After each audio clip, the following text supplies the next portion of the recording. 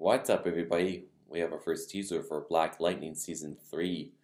I've been wondering where the show is going to go ever since that cliffhanger at Season 2 where the one character warned the Pierces, two different shows about that impending war in Freeland.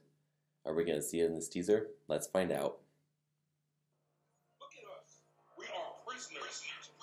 All we got is us. To bring too dangerous. You got them coming from all sides. Whoa! How much worse does it have to get? Anissa could be dead. She could be. We'll be home soon, okay? My patience is running thin. You want to see me when I lose my patience. Black Lightning. No, I don't. Monday, October 7th, and stream free next day only on the CW app. Wow. That teaser blew my mind away. I mean, I think we saw that meta-human war that was teased at the end of Season 2.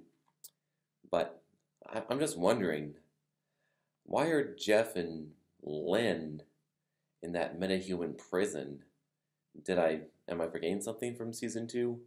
Or is it do they put it in there so we can trigger our curiosity for Season 3? I think the latter theory is more accurate, but it looks like they're upping up the action, which is great. I mean, it just looks awesome. I mean, I just love how Black Lightning is more gritty and realistic than the other DC shows.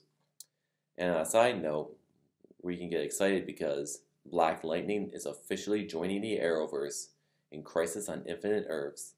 I've been wanting him to join the Arrowverse since the first season, so we finally got that wish, and I think it's going to be awesome to see him interact with the other characters.